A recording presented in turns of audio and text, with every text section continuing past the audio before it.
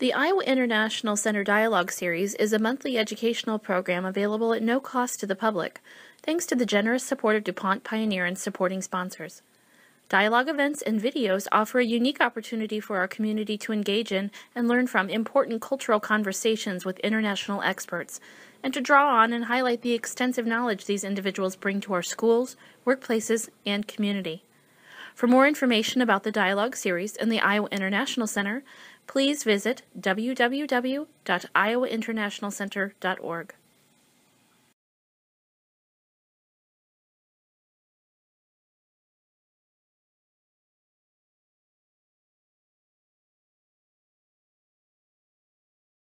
Excellent, excellent. Thank you very much. I'm going to stand up. I'll be moving around. I'm a stand-up, sit-down kind of person, especially when we've got a nice, intimate group here. But I wanted to thank you all for joining us today for this very important discussion about tapping into the untapped workforce, and that being our immigrant and refugee populations. I'm thrilled actually to have this outstanding panel with us. They represent a group of employers at various stages within their integration and inclusion of the immigrant and refugee populations. So we've got some that have very tenured programs and some that have just launched programs within the last year. So it'll be exciting to hear from them and to learn a little bit more about how they've integrated the refugee and the immigrant population within their workplaces.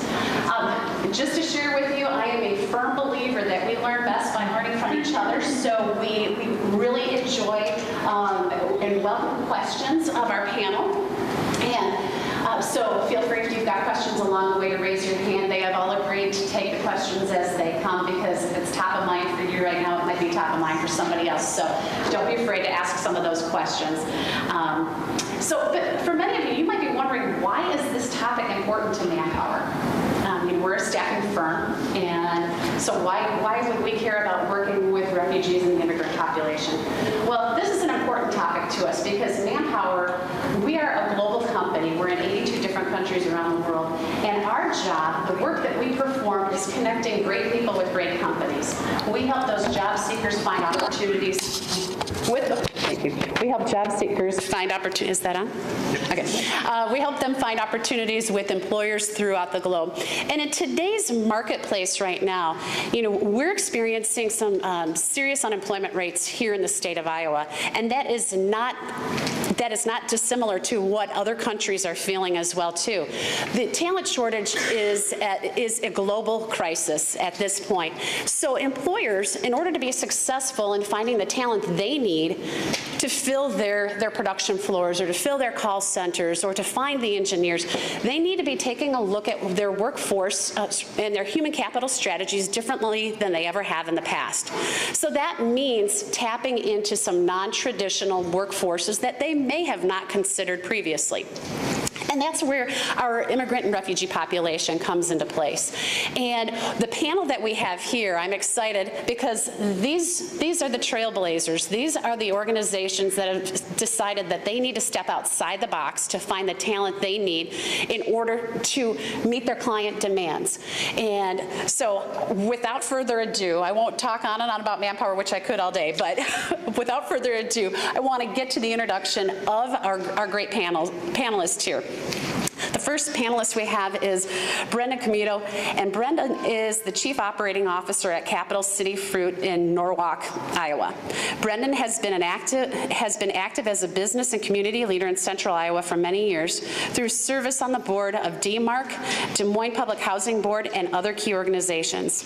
He's passionate about educating the community on the value of diverse workforce, as well as providing a welcoming environment for new Iowans.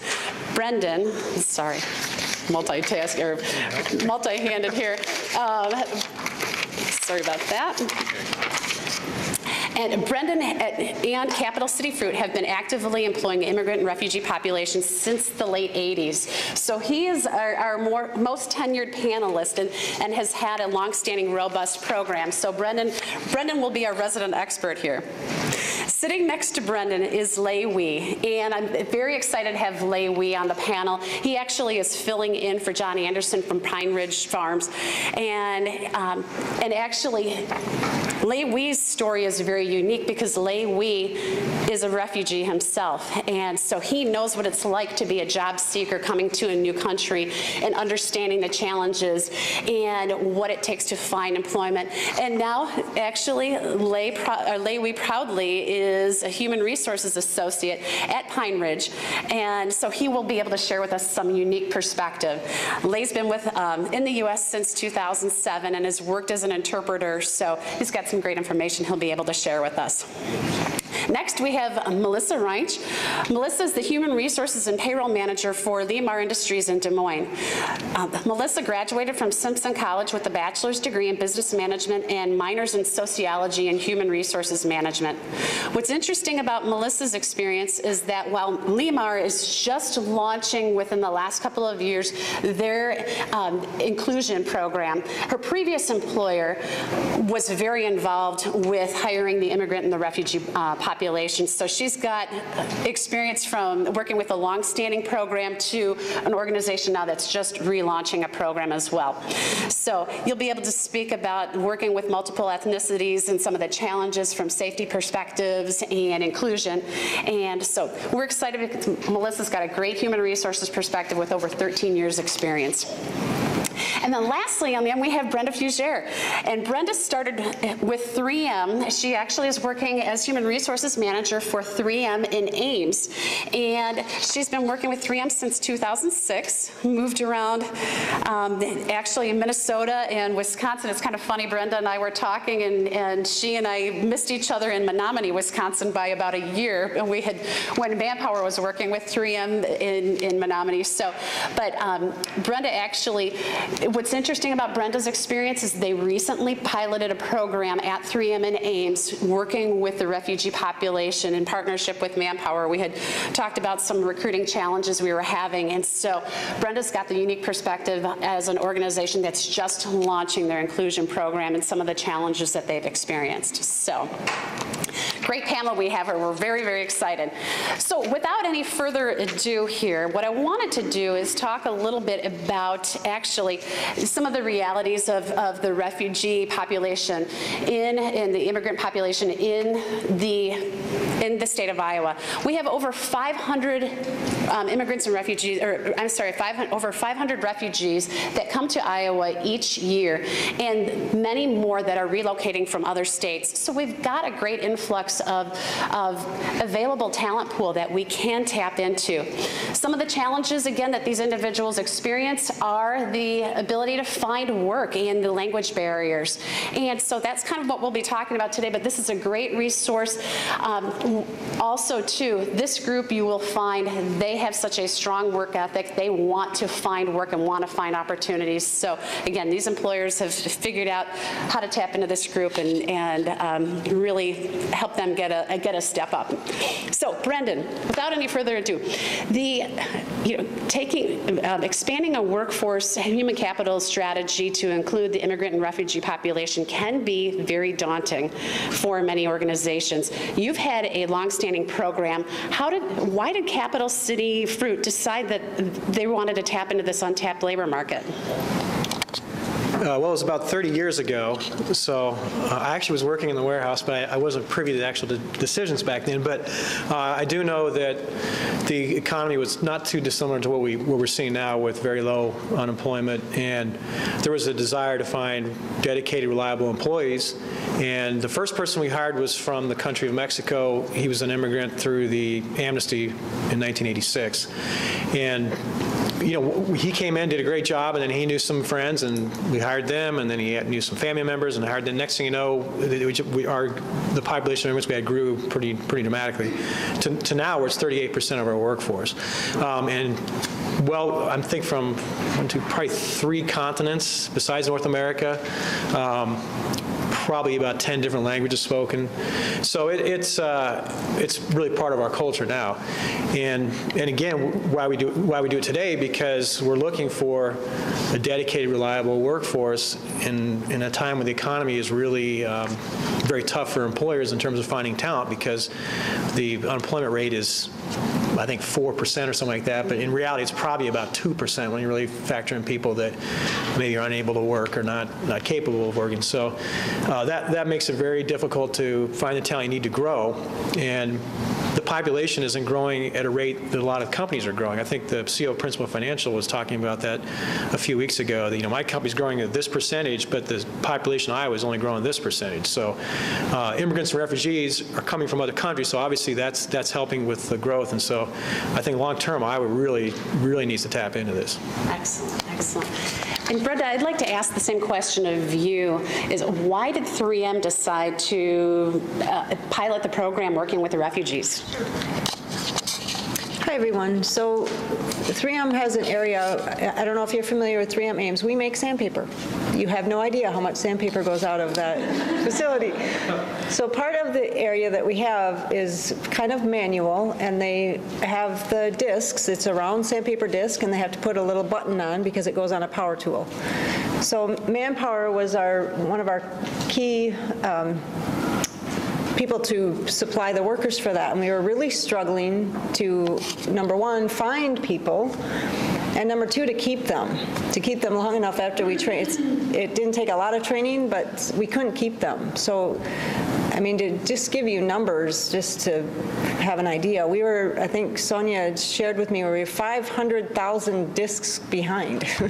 And when you're talking manufacturing, and we just kept getting more and more behind because we couldn't find the workers. So I don't know if you want me to get into the challenge of convincing my management team. So we are manufacturing. So you've got 8,500-pound fork trucks driving around. It's manufacturing. So safety and the communication was the big fear of my management team, and how, if something happened to one of them where they maybe got hurt, how can we handle that?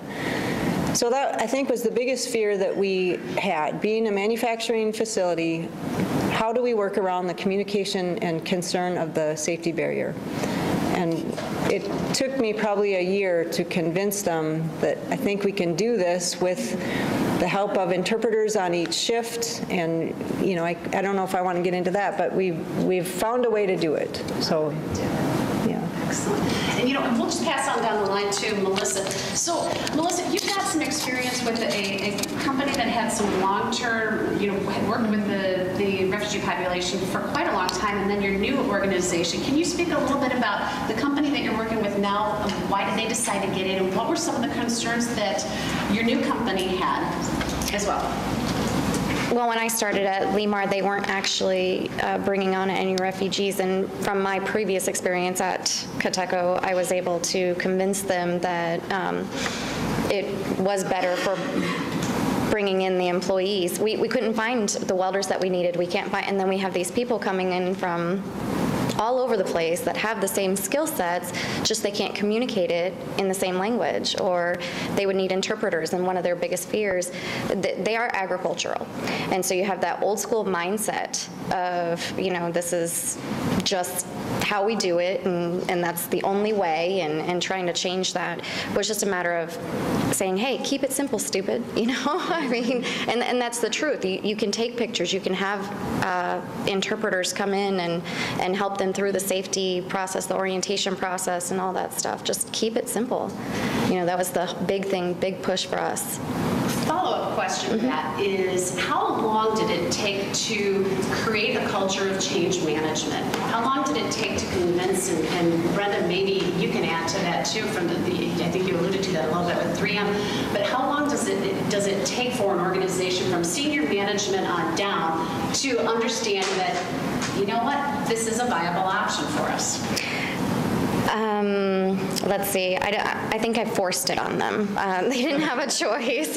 In this particular company, I was fortunate enough to be senior management, and I was able to say, we're going to do it, period. I'm not going to discriminate, I'm not going to do any of these things, and I just used all those big words on them, and they felt like they had no choice.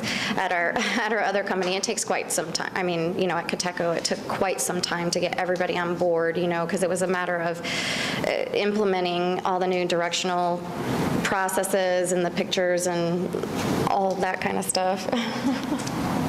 So with that, so what were some of the things that you did? Did you have inclusion training for your entire staff, or was it just senior management driving the process? You know, it was senior management, and then we went on down to the supervisors and then the leads, and we did them in small groups so that they would understand and walked them through easy ways to get them to give the instructions to the new employees that didn't have the same skill sets or language skill sets available to them.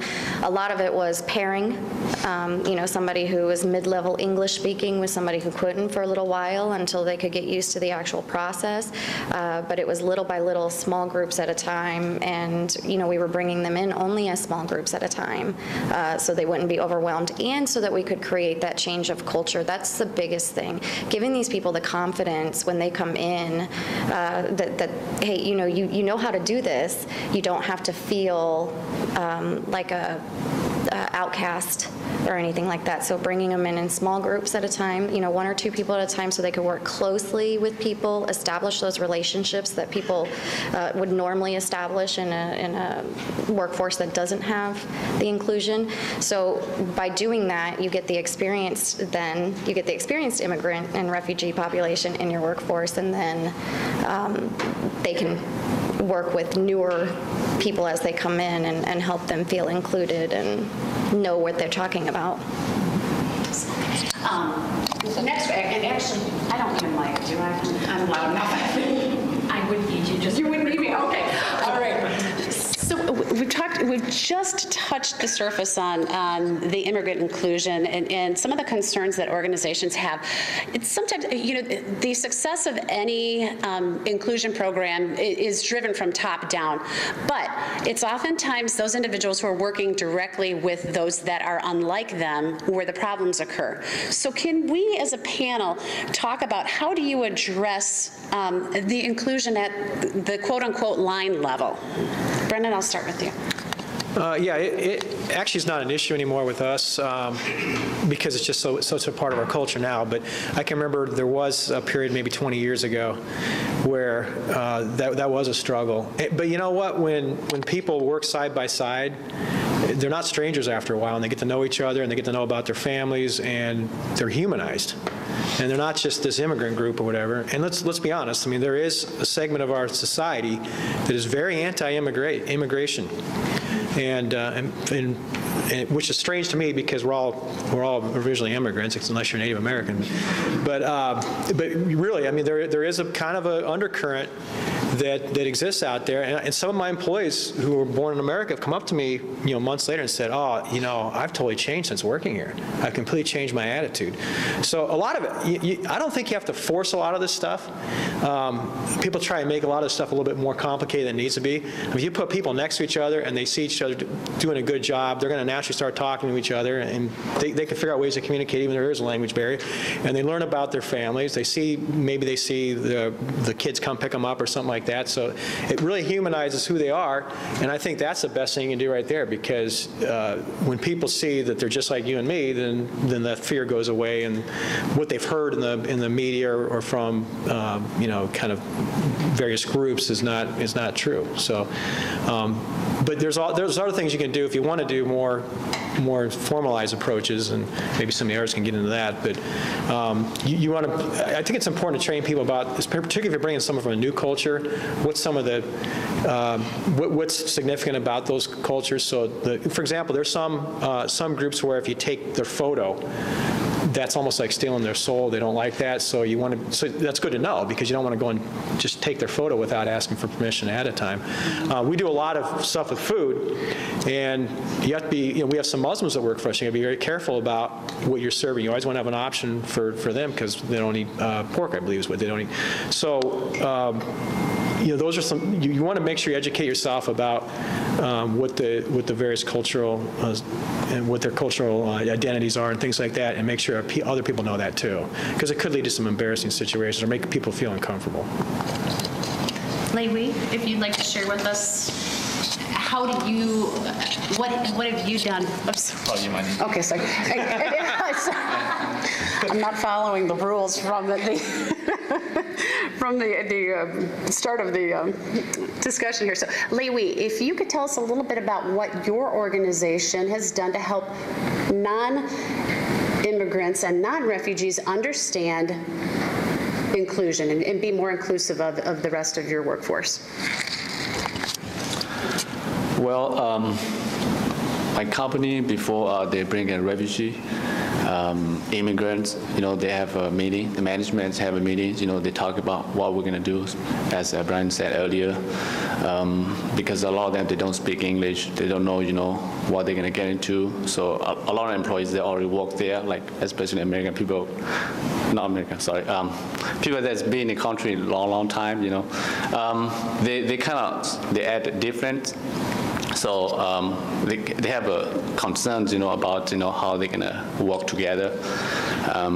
But after they had a meeting, and then they decided to hire more immigrants and refugee people. And then first, when you start off, it's kind of tough. But after that,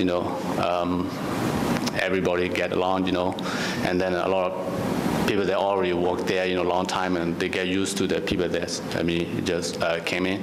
So they kind of, became a close friend, like a family. So they help each other. So everything's going well.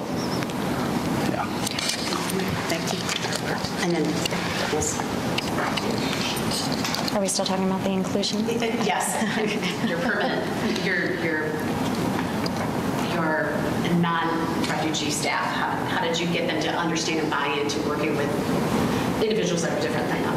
Here at my new location, that was probably a little bit easier because I just posed the question backwards. I actually said, I stated to them, I've never had a single refugee or immigrant come to me and say that I can't do this job because I can't understand what they're saying, or I'm not going to understand this process or anything like that. Whereas the other side, the flip side is well, how are we going to do this? Because we have all these safety videos in English and et cetera, et cetera. And it's just posing them the question backwards. Well, why can they come in here and say there is no hurdle, and yet we're saying there's these hurdles? And I know safety is a #1 concern, but just teaching them to tolerance is huge. One of the things I have a large Asian population, and they're very, keep your head down, I want to just work, and very much more, what's the word I'm looking for? They're not individualistic, is that the right word?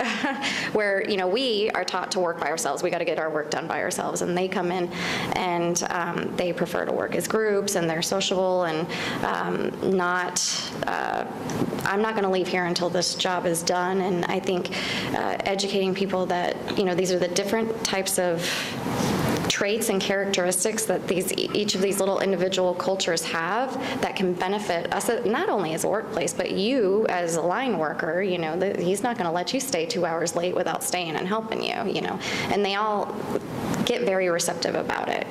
Speaking from my old company, it's hard to talk on because I think they started years and years and years ago, years prior to me, bringing in a bunch of different people. And the only issue we would have there is the occasional new person, non-immigrant, coming in saying, I can't work with that person. I can't understand a lick of what they're saying, and they're my leader, and it's just like, well, everybody else can, so see you later. So just you have to teach tolerance, and they have to understand. And I know he spoke not forcing it, because it does eventually become natural. And I do have a quick story to share, just because recently, this last week, I was just mind blown. I have several Bosnians and several Burmese at my current location right now, and one Bosnian and one Burmese guy kind of paired up together in their work area, and they're welder fabricators. Both of them very skilled with where they came from. Now, my Burmese gentleman speaks not a lick of English, cannot understand me without an interpreter whatsoever. And the Bosnian needs an interpreter quite a bit, but yet They communicate with each other daily. They actually go to each other's houses now. Like, they have become very good friends, and I'm like, how on earth does that work? They said something about the act, because I did ask, I was like, how does this work between you two? He doesn't even understand me. And he made a comment that just, it's the accents, they can work well with each other. So mixing those groups, it just works. I mean,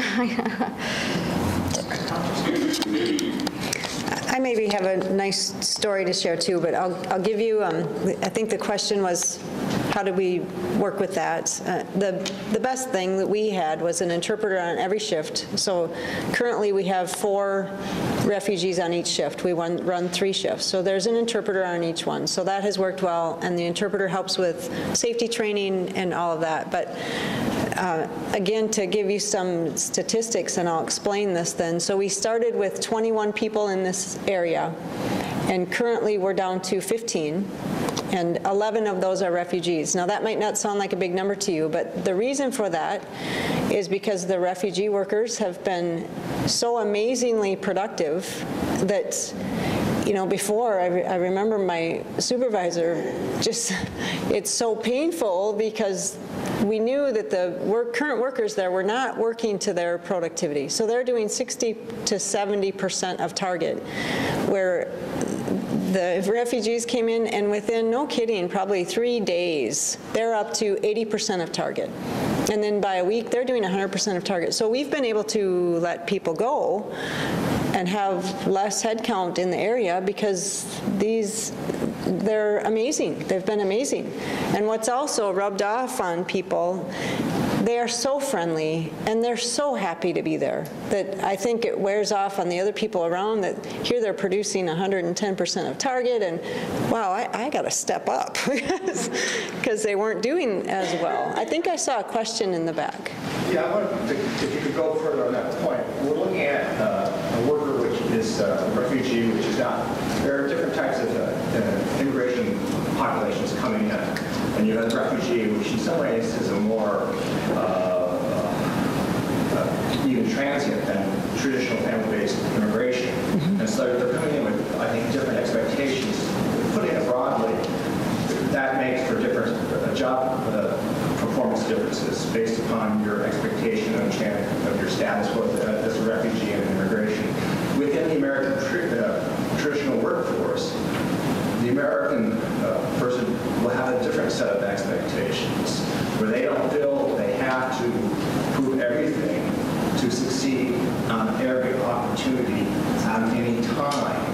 And this creates, I think, some conflict as to the merits of who's meritorious. I was wondering if you could, that's kind of a broad question, if you could comment upon that, because I think it is an issue. Anyone want to comment on that? So, can you repeat that question? Yeah, no, that is an excellent question. So I think if I'm understanding what you're asking is, we've got the refugee population comes in, and this is, again, one of the advantages of working with this group is their work ethic is outstanding. They want to come in and perform and produce, and they're seeking perfection versus the non-refugee population. And you're right, that there is a sense of entitlement with the American workers who believe that, okay, well, I'm doing part of my job, so I should be rewarded and keep moving me up the ranks. Whereas you've got, if they're working side by side next to a refugee who really is striving for that perfection and wants to please. So is that? Yeah, that's kind of an issue. I think there's an under superiority inferiority complex I've seen in the academic literature. You have to come here in order to prove something based upon something in the past where you feel you're not, as Americans, the gold standard of a lot of things. So basically, in refugees selling themselves short, based on your skills. Is that what you're saying? Well, they feel they need to prove themselves based upon the American gold standard, and the average American doesn't necessarily feel the same way about everyday life. Okay. I just like to talk into the microphone. No. Actually, I've read several studies on that, and that's not necessarily the case. When it comes to refugees and immigrants coming into the United States, we got to keep in mind that their whole world has been uprooted, uplifted. They have no home. They have no money to raise their family or to, continue living a standard of living than what they were used to wherever they came from, which in most of the cases are more impoverished locations than what we are. So when they come here, it's not necessarily, I feel I have to work up to this goal. It's they have to get a job in order to survive, just like you and me. The difference is as Karen was saying, is that Americans, we have this sense of entitlement. We're just used to performing at 60, 70% of what our job descriptions actually say, because none of us fulfill 100% of our job description. I don't care how good, wealthy, skilled you are, none of us do. And sadly, when we bring in refugees and immigrants, they tend to outperform because they know they need this job and they know that this is what their job descriptions are. And when they're told that this is what their job descriptions are, they're going to do it. How often would you hear a non-immigrant say, I'm not sweeping the floor, that's not my job is a welder, I mean, you would never hear that from one of my immigrant or refugee employees, and that's mainly because they know that their options are a lot more limited here in the United States than what several of our options are, and they know they have no choice but to continue to do this so they can keep their job, so they can keep a paycheck and support themselves and their families. Like Brendan referenced when he first started talking about capital fruits getting into the market, you hire your first refugee or immigrant, and then he knows a couple friends, and then you have a lot of employees from one population. When you guys decide to hire someone else from a new population, is that kind of a strategic business decision, and how do you support that new culture that's coming into? What steps do you take to support the new culture that's coming in? Good question. I can pull that up. It's actually not a strategic business decision. They apply. We feel they're the better candidate for the job. We hire them. And but as a result of that, then again, it starts over that, well, I have a friend, and can you hire this person? And I can vouch for him. And so that's kind of how it springs from us. It's not really a strategic decision. But you have to think about, okay, we're bringing in someone from a different country now that we're not familiar with. What do we need to do? And so you have to do a little bit of thinking around that. But our people are used to it now. So I can see if you're starting out, that's got to be really a huge challenge and maybe overwhelming. One thing I always recommend, if you can hire two people from the same country, it makes it so much easier for them because they at least have someone to sit with at lunch, and they can communicate with somebody, and they feel like at least somebody can relate to them, and eventually they'll branch out and all that stuff. But I think for those first few weeks on the job, that really helps if they feel like there's somebody that knows what they went through, knows what the country they've come from. And so we try and do that. We try not to just hire one person, although sometimes we do. But if we can, we try and hire at least a couple from the same country so they have some familiarity. Although we did hire a Muslim from the Sudan and a Christian from the Sudan, so which are they're bitter enemies in the Sudan. But they assure me, no, we're in America now. We're not enemies. Brenda, how many different languages are spoken at your? Boy, I don't even know. I know for sure it's over 10. And it's actually, I remember now, we have 4 continents. I forgot it. We have a Kosovar Albanian, so that's a European, from the European continent. So we have 4 continents where employees come from outside North America. So. Where are your cadre of interpreters coming from? Are the same applicants that are applying for these other jobs, or are you contracting that out? How's that work? Well, we can probably give a plug since I'm on the board now for the Iowa because they do have interpretive services, and we've used them for several years now, and they're very good. About 20 years ago, before I knew about IEC's interpretive services, we just I can't remember how we found somebody, and at that time the primary second language was Spanish, so she worked with us for about 10 years, and then retired to Mexico. But just you can look in the phone book. The best thing I think is to find references, because anybody can say they're an interpreter, but you want to make sure that they're certified and that that the employees do respond to them. And the best thing to do is call another employer and say, hey, who do you all use? And that's a good. But they are your employees. Not all can, no, Not all, no. okay. Sometimes it depends on the complexity of it. If we're talking safety issues, we like, for example, annual OSHA safety training, we try and bring in, official certified interpreters. If it's some simple instruction or maybe a customer spec change, we use people that are bilingual. But it just kind of depends on the complexity of it. When it comes to safety and some of the more complex training, I think you want to get somebody from the outside and somebody who is certified. And because I know enough Spanish to know when someone's not doing something right, and I've heard a couple times my employees were not getting the message across that I wanted to. So I learned then that might be an issue. You want to bring an interpreter for us. Lee, if you can comment about how many languages are spoken at Pine Ridge, and then your use of interpreters as a former interpreter, as an interpreter yourself. In Pine Ridge Farms, we have a lot of different languages that employees speak. What the company does, back in 2009, the company started bringing different speaking people coming to the company. So after that, the company seems these people are very good. They work hard here every day. They are here for for their family. And then the other thing is a lot of them, when they don't speak English, the reason they're here in the United States, they just want their kids and next generation know how to speak language and for a better life, basically.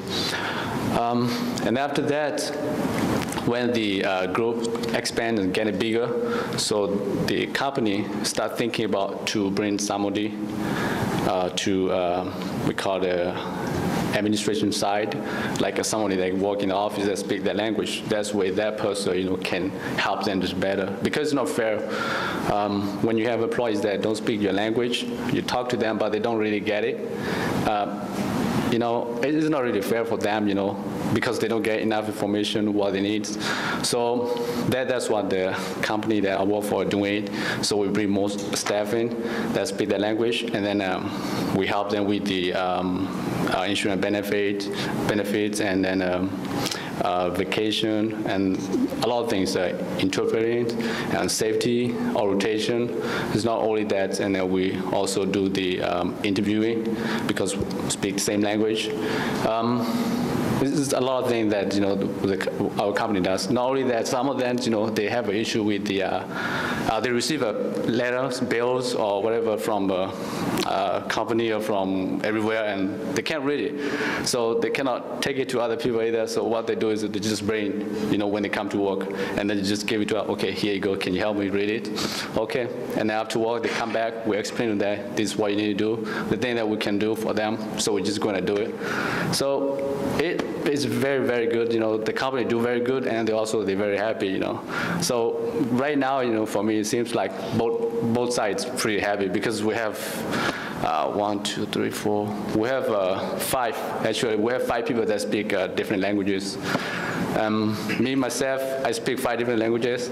So even though people are from Burma, but they all different, they all speak the different languages, because it's just like a United States. Each group, they have their own states. So basically about it. Thank you. So we talked a little bit about interpreters and the use of interpreters. How many of you have translated your employee paperwork into multiple languages, or is that something that you are doing or aren't doing? We've translated the handbook into Spanish, Vietnamese, and of course English. So that's not every single language, obviously, but that was the bulk of the population. So that's what we did. We offer, there's a lot of resources for Spanish-speaking people, but there's not many for the other languages. So in America, it's very easy to find videos and safety training and things like that in Spanish. To find them in other languages is more of a challenge. So that's, again, where we'll bring in outside interpreters for stuff. I think we got a little carried away with interpreting everything back, maybe 15, 20 years ago.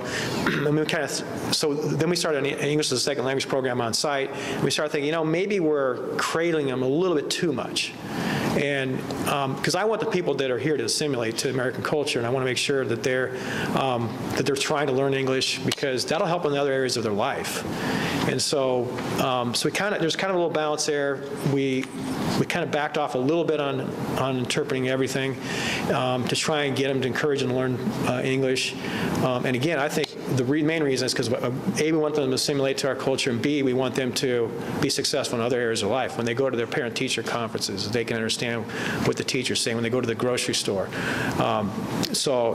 that's sometimes you have to give people a little bit of push out of their comfort zone, so that we'll do that. So we kind of changed our thinking a little bit in the last 15 years. I don't know if that's the popular notion, but that's kind of what we did, and I definitely have noticed that our employees are learning English at a faster pace than they were 15 or 20 years ago. And again, I think that's important too from the standpoint of making sure I was more welcoming to immigrants and refugees, because there's this kind of undercurrent that they're using up a bunch of services and they're takers and things like that.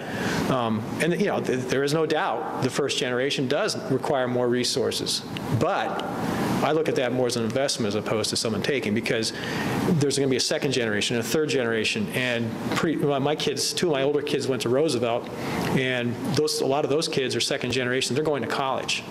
So you got to look at more as an investment as opposed to that, they're coming and taking resources. You're investing in this generation so the future generations can be more successful. Lee, we have a question back here. Okay. I'm just wondering, for the panel as a whole, how many of you have programs for English language learners on site or cooperative programs with other organizations in your community?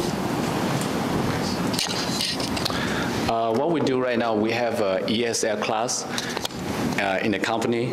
So we have two different classes. Basically, we have 4 days a week. So we have the ESL teacher, they come from DMAC. So two classes, one we start at 2:30 to 4:30. The other one is 5:30 to 7:30. So it is very, it's good, very good for the employees, because we want them to know and understand English a little bit.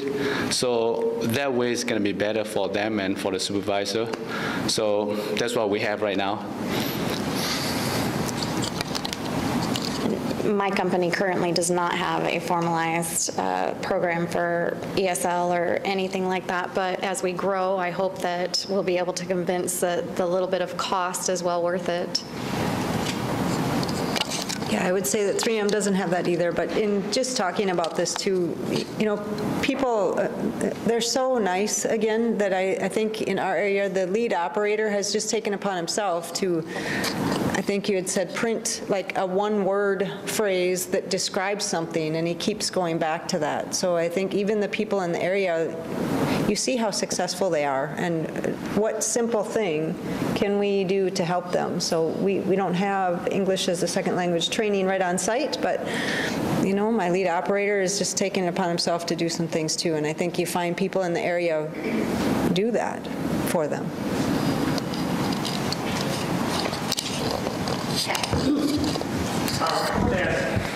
Sometimes refugees, immigrants may be professional positions in their native country. They come here and those training and education isn't necessarily transferred to the United States. Has that been a problem in terms of hiring, that they may not have the educational level required?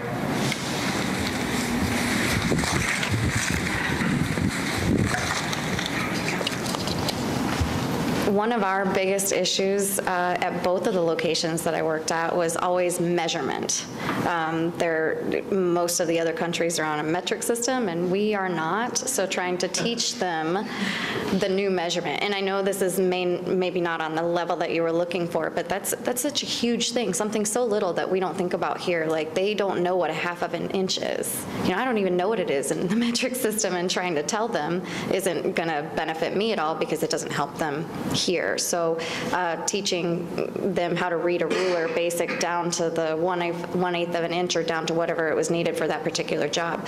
One of the other things that I've noticed is that if you can get it out of a refugee or immigrant in your interview as far as how high their educational level is or what they did back in their country, which a lot of them don't even put on their resumes because they feel that it's irrelevant, which it's completely relevant in my opinion, because all those skills are either transferable transferable or cross-transferable, and you can pull certain drivers out of each of those things. I had one young lady who actually was a teacher in her home country for over 20 years. Why would I not put her in a leadership position? You know, she's able to train, obviously, she's able to teach other people, and she had learned English in a matter of, I think, 4 months from the time she arrived in the country, so obviously she's able to pick up very well. It's up to us as HR professionals to sort of pull that out of each of the people that we speak to, and we got to find questions that can determine that cross-transferable skill set or the transferable skill sets. Do you have anything? I'm not sure if it relates to your question, but I did think of, we're manufacturing, so to be hired as a 3M employee, you have to take a manufacturing test. Well, that's a difficult test when you don't know how to read or understand English. So we had to modify our thinking a little bit. So we took that requirement off for this very certain area because it's not so much dealing with machines and manufacturing, it's very manual. So you might have to rethink some of the requirements, and this is working fine for us, and they know if we want to be hired as a 3M employee one day, they'll probably have to figure out a way to pass that test, but you do have to sometimes just think a little differently. I think that's a key point, is that really in the effort to address our employment shortages and the 4.2% unemployment that we're dealing with right now, employers, it is critical that we do think about our hiring practices differently. You know, if something's been in place for 30 years, doesn't make it right by today's standards. So employers need to approach their human capital strategies differently, their hiring practices, to really be able to tap into the talent that they need. And I think there was a question back here. Oops. Oh, I'm sorry. Oh, here we go. Sorry about that. Okay. So I have a question for all of you guys. I'm on the opposite end of the spectrum. I'm with Iowa Workforce Development. We have a lot of immigrants and refugees that come in our office that we refer on to jobs. The struggle that we deal with in our office is we're not allowed to fill out applications for them. So how do you guys suggest us deal with them? Because they get very upset and very angry with us because they don't understand what the applications are asking. And even though we have that huge language barrier with them as well, they get very frustrated because we can't do it for them. So I know you talked about hiring paperwork. Have you thought about finding the common niche of refugees or immigrants and making an application available to them in their native language? Or how do you suggest us to handle that since we're not able to fill it out for them?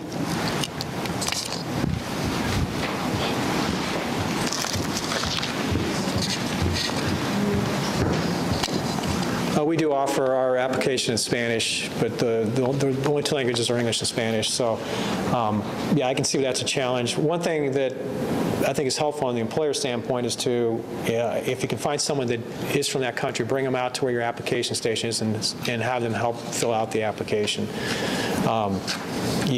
I think that's really important for them to understand, because we ask questions in America that probably aren't asked in other countries. In some countries, they can ask some crazy stuff on their applications that you never think of seeing on an American application. So that probably would be the best suggestion, would be to get somebody, if you can, that's. Now, are they filling out applications at your facility or at Iowa Workforce Development? They're just a general application that you guys. Well, however the job order is written. Oh, okay. If it says obtain a generic application from Iowa Workforce Development, then it is a generic application. Or if it says go onto our website, they don't know how to do that. Or if it says we'll help them go on and find that application and help them get it printed out. That's as far as we Okay, well, my suggestion. Fill it out for them. Yeah, I understand that. So what I would do with you is if I was you, I would call some companies such as ours and talk to the HR department and explain your dilemma and say, hey, can you help with this? Because a lot of companies are very eager to tap into that employment force, and they would be probably very willing to help you, I would think. And wouldn't you guys agree with that? I agree with that. Yeah.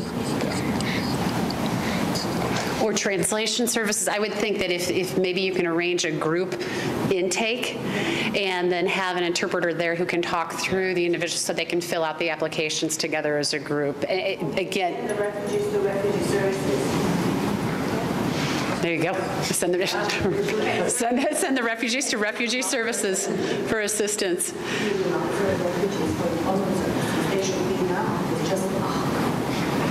We serve everybody that comes in. I think, was there another hand? Come. There's been a lot of talk about once you have somebody hired. So, and maybe I missed this on the front end of the conversation. I walked in a little bit late, but where do you find folks? I mean, we're out there advertising for positions, and we don't even get applications. So, what's some tips to advertising for hire? Great question. No, you didn't. Actually, it was this question right here. So thank you. Go through Manpower. Well, and Brenda, I'll let Brenda say this one out loud. Go through Manpower.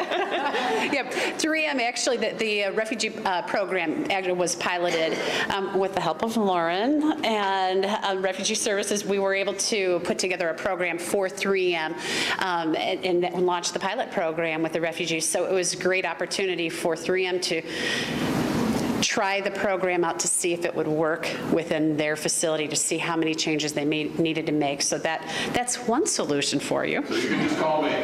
Call Lauren. Exactly. Recruiting and sourcing is always a challenge, and sometimes you do have to reach out to your local staffing companies who do have more sourcing opportunities. However, I have in the past contacted the refugee service themselves directly and just said, hey, this is the job I have. I'm struggling. Do you have anybody out there with that skill set? Once they find one person, it seems they always end up finding 5 or 10 more, because that one person worked right alongside this person doing the exact same thing. And that's the advantage of that population, because they are having such a hard time finding work that they all tend to kind of, as Brandon was saying earlier, group together. You know, you get one, you get several more. You guys? Yeah, Jim, I think going through the refugee services would be pretty helpful, because there may be somebody who actually was a diesel mechanic in their home country, and they just don't think there's an opportunity here, and they could tie that together, or a driver or whatever. So I don't know who's next. Several hands went up at the same time. I just want to respond to that. I want to respond to your same question too. Some refugees and immigrants are not newly refugee and immigrants and may have passed Lauren's hands. And so what we do at Mercy is we find, we go to where people are. We go to the Latino festival, the Asian festival. We advertise in media that does not say Des Moines Register. I hope nobody's here for the Register, but we go to media sources that individuals read, listen to where they are. You can go, especially in the Latino community, many businesses in the community, you can advertise in their businesses. We just go to where people are. At the stores, the volunteer community is the best place to advertise. You put your cards out there, you call the newspapers, ethnic newspapers. So where is it? I'm sorry? The company's O'Halloran International. Oh, Okay.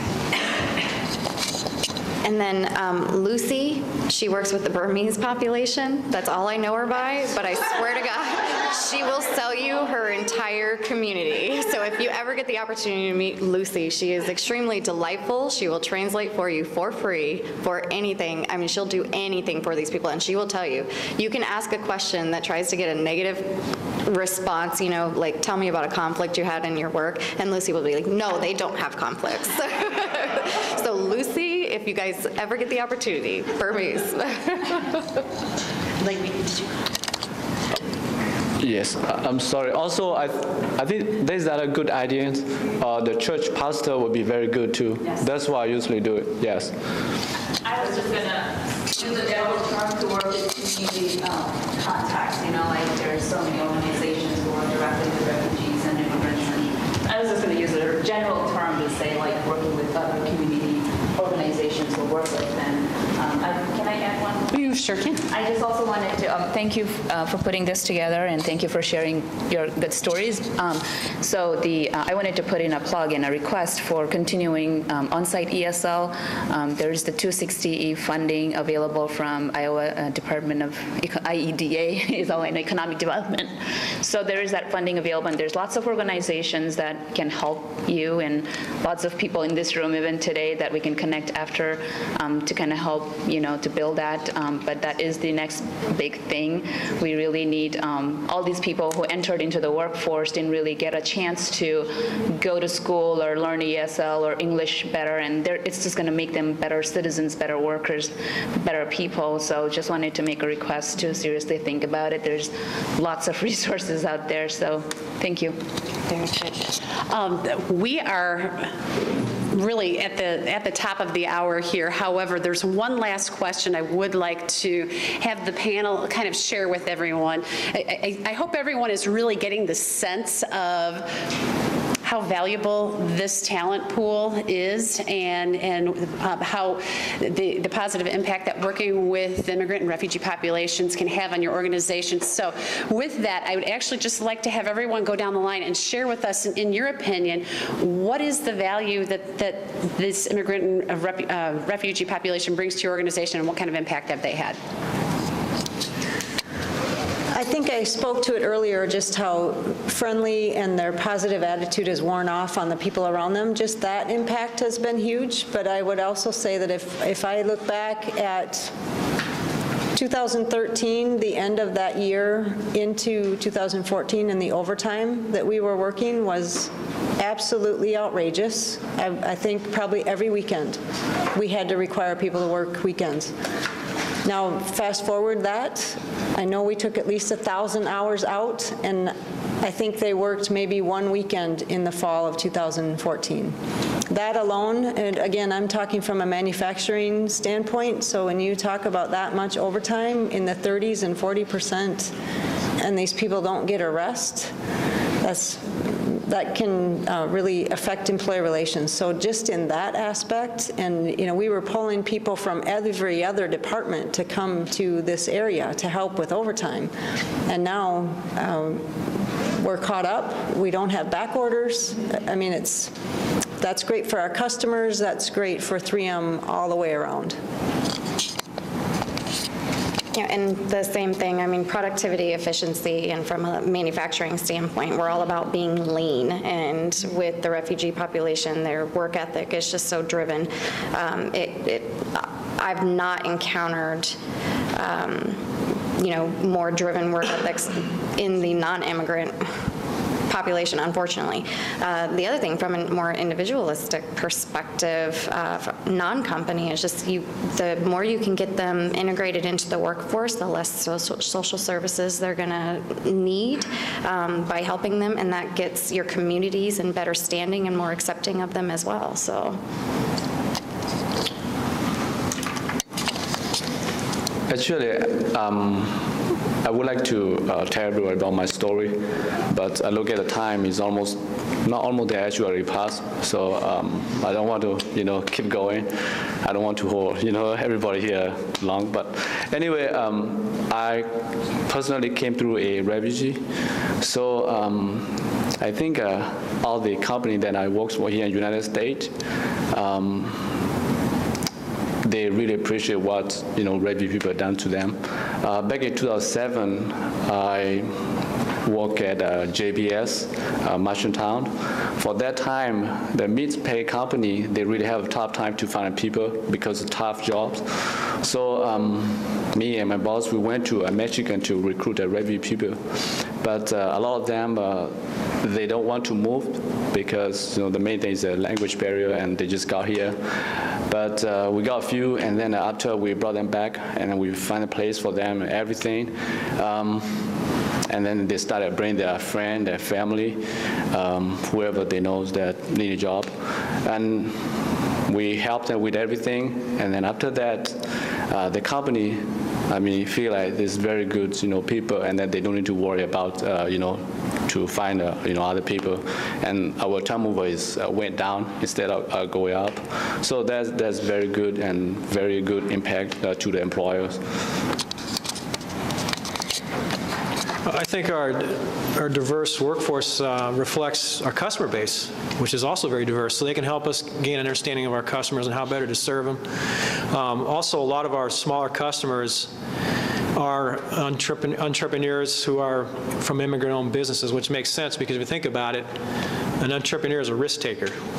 And what is more of a risk than to leave the country where you grew up to go somewhere very foreign to? So they're natural entrepreneurs, and so a lot of the great businesses that are starting up are owned by immigrants and refugees. And I think we want to be able to serve them and grow along with their businesses. So I think that's another benefit a lot of people don't think about. Right, absolutely. The economic impact, not only in the communities, as Melissa and Brendan had talked about, but just also to your organization, the productivity, and just really the exposure that we as individuals have to people from different countries. It gets it creates an exciting, diverse environment that's a lot more inclusive and just it really drives innovation. So we could go on for hours and hours, and I had to table half of the questions that I have, but I appreciate the interactive discussion, and if this is something we want to include or do more of in the future, Dr. Conlon, we'd be happy to do so, but we appreciate you coming, and thank you to the panel here. Thank you, Karen, and thank you, Brenda.